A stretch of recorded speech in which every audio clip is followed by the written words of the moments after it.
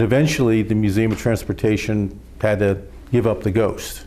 The museum couldn't meet its financial obligations, couldn't make the payments back to the bank, did have to sell out completely here at the museum wharf, and got into extremely difficult negotiations with the bank. The Bank of Boston was treating this as a very typical workout situation, as if it was a shoe factory or if it had been any other type of business, and wanted its money.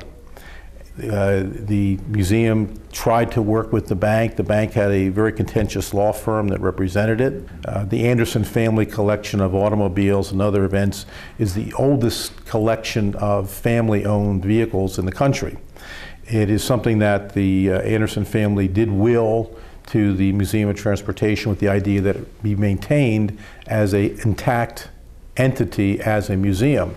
The museum had a lot of other artifacts which were not Anderson related, and eventually, after many months of wrangling with the lawyers and liens being filed and very nasty meetings back and forth and pressure constantly on, the bank frankly not believing that the museum had developed a plan to handle the sale in a proper way so that it wasn't just a fire sale taking low price on things, it was able to handle it in a way through a public auction of interested car collection people held out at the Lars Anderson Park.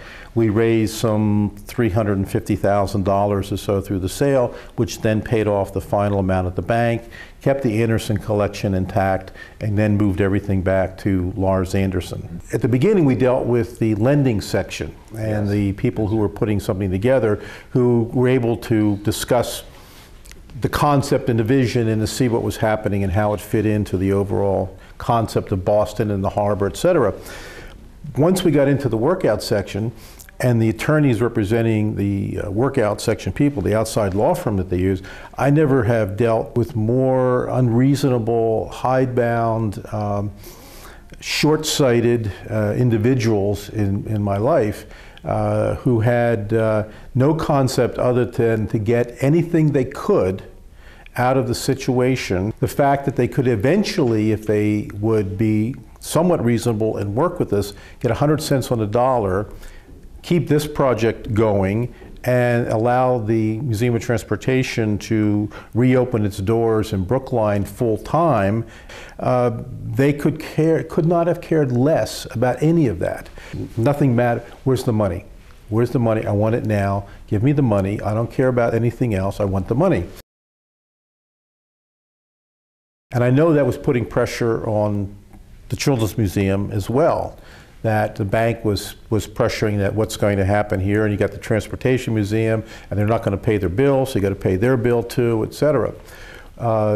Eventually, when we did put together the sale of the artifacts, had a very large auction, a couple days out at the Carriage House, Lars Anderson Park, had a pretty good auctioneer who worked the crowd, and we got a check. We sold it, we got a check, and I remember that we had a meeting with the bank, and it was a typical thing with the bank's outside firm, the head workout guy there, and they were pontificating, and I just sitting there, I had a certified check in my wallet.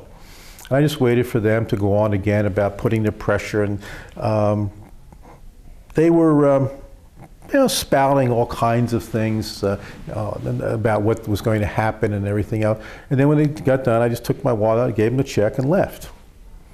They got paid in full, solved everything, but they really did make it more unpleasant than anything really had to be. And I think that mentality, unfortunately, still exists in a lot of the workout divisions and banks, as we're hearing about things with the single-family homes and foreclosures and that type of thing. There's not a rational discussion possible. And I don't know where they find these people, but as I say, I haven't encountered others like them since.